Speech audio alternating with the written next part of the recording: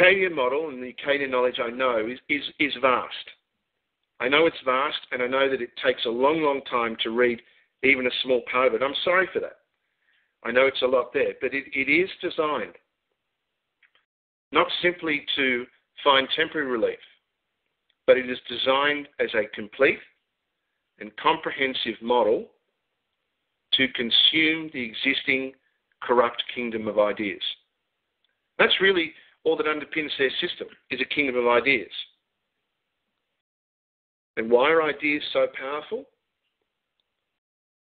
Because as the ancients in Sumeria, as the ancients in Greeks, like Plato, knew, as the ancients of the indigenous people knew, life is indeed a dream. Life is a dream, but a dream that has rules. And whilst we perceive the world, and as we perceive the world, that world is true, perception is everything, perception is reality, there is the collective perception, the unique collective awareness, the collective dream that we live. We don't have to live in prisons, in prison homes. We choose to.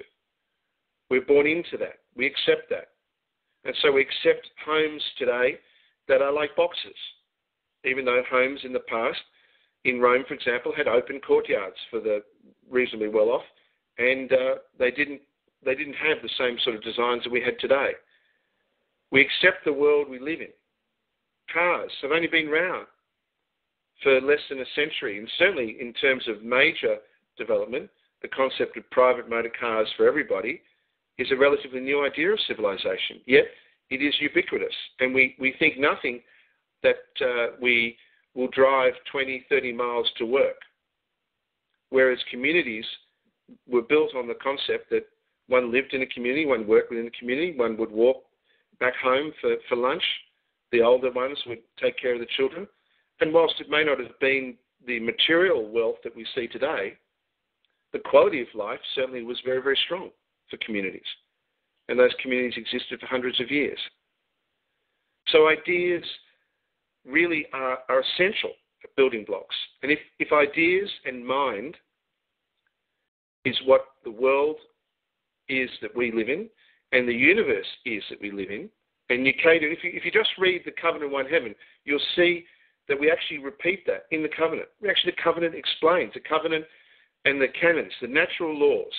If you just take time and read the canons of natural law, you'll see a complete model that describes why the universe is a dream and the connection between the metaphysical and the physical. And these are not new ideas. These ideas existed thousands of years before Einstein and before other inventors and other theorists. But if the world is ideas, then prayer, vocal intent on the perception of reality, on the perception of the dream, of the intervention of awareness into a dream of awareness is enormously powerful. Extremely powerful. If we just get a handle on how to utilize it, when to utilize it, how to focus it, and of course to get into regular habit. Well, before we talk about how prayer works and really what is the essential elements of prayer, I'll just share, and I hope you don't mind, but I'm going to recite a prayer that I speak every night before I go to bed as a personal prayer. This is my personal prayer, and it may not seem overly fancy, it might have some odd bits to it, but I'm going to share for the first time the prayer that I say. So it's not overly long, it's got a little bit of length to it. So let me start. This is what I pray every night. Guardians, Mother, Father, Oliver, AC, Celtic, and all the furry angels. Katie, Mrs. Bailey, Augustus, Blondie, Kissy, Hazel. Barbara, Steffi, Ellie, Philippa, William, Zach, Megan, Georgia, Dorothy, Gerald. I pray for all those that have died today and in pain, and all of those that will die tomorrow. For all those that die today or die tomorrow, let none of them die without an angel present. Let none fall into a ghost state or a hell state. I pray to the gods of heaven that they honour the covenant of one heaven. I pray to the angels, saints and demons that they honour the covenant of one heaven. I pray for the earth, the sun, the moon, the solar system, the galaxy and all life in the galaxy, and the universe in the absolute. Because I am the absolute, and I am more, and I am a man.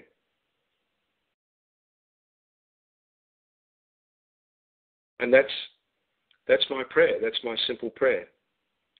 I don't know if I've said it word for word exactly, but from memory, that's pretty much what I'm saying every night.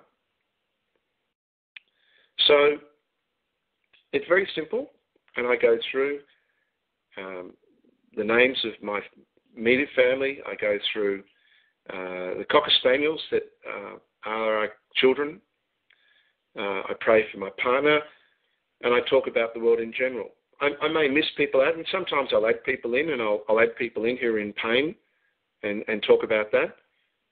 But it's just a very, very simple thing. It's the acknowledgement of their existence. It's the acknowledgement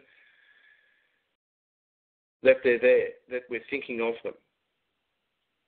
Now, in that, I don't ask for money. I don't ask for forgiveness. I don't pray for happy weather. And I could. And let's talk about now the mechanics of prayer and this issue of praying for yourself and praying for others. And before we get into this, because we're going to go through different types of prayers, I would like you, if you can, to go and have a look at one-heaven.org. That's one-heaven.org. And when you get to the site, click on the image, go to the home page, and on the right-hand side, you'll see prayers by issue type, because we're going to go through some of these in a moment. But the first thing about prayer that people get confused on or not quite sure about is this thing of, why can't you pray for things for your benefit? Why does that seem to be less effective compared to general prayers? And the answer I give to that is, as our perception is reality, and as prayer is an invocation, an attempt to change the reality that we live in, when we project it out to others, we are performing the role as an observer, pure observer, because I'm not living your life. Your life is your life. But when you call for yourself, in a sense, your call remains within the universal sphere of reality that is the reality as you see it. So in a sense, it's a bit like saying, I've written a letter, but I've never actually posted it. And that's the problem of self-prayer. It's not that asking for $1 million or asking for a home, hey, we need to move where I am. And it's causing enormous stress in my relationship for the fact that they're demolishing this home and that I have to uproot and move, and we will move, we'll find a place. So praying for a suitable home for my family is something that I will be adding into my prayer. But the difficulty is being able to look above that. So I do believe that the simple answer to the question of why does self-prayer versus prayer for others seem to work or not work is simply that when we pray for others, we are praying in the role of the observer, the dreamer, the ultimate dreamer, the divine creator, the unique collective awareness, rather than when we pray for ourselves, the message, in a sense, being trapped within our own universe and the message never getting out. So that's the only thing I really believe is the difference. There's no morality from everything I've read, reflected, prayed. designed, considered over my life that diminishes that. What are some of the issues of prayer? Well, the other key thing of the issue of prayer is the simplicity of prayer. And recognizing that when we pray, we're sending a communication out into layers of awareness, but to keep it simple, but also for the intent of that prayer to be very clear. The most positive prayers are those prayers of affirmation. If I pray for ill against someone, I am really being negative, and negative prayers work. I mean, spells work. When we talk about the Roman cult, the reason the Roman cult has been in power for so long is that they've created some unbelievable spells, horrific spells. We spoke about the spell the last 2 weeks when we spoke about baptism, baptismo, and the fact that bar, apto, ismo, Moloch is effectively Latin for preparing the soul to Moloch. That they actually created a ceremony in front of our eyes, in our hospitals, in dedicating our souls to Satan. I mean, as twisted and as mental as that is shows the extent to which these people understand the power of spells. And spells, look, television is a classic example. And I'm guilty of this. If there's a program I like, I literally become spellbound in front of a television. It's an incredibly addictive device. And Kay will remind me I've got to fix something up, I've got to do something, and yet I'll be fixated on the program and I will not hear a single word she says. I'm spellbound. So negative spells absolutely work. But it is not the intent, and it's certainly not something that UCADIA supports or condones at all in the promotion of negative prayer, negative spells. Rather, we see the power, and it is a greater power, in the positive of prayer, in the affirmation, in the intent of positive. So, thinking of others, positive and simple prayer seems to be the simplest rules for praying. And of course, there's one more, and that is to pray regularly. Well, I'm going to share with you a couple of prayers that are designed for a couple of people who are on the call. And they're just simple prayers as examples of how to approach a life of prayer.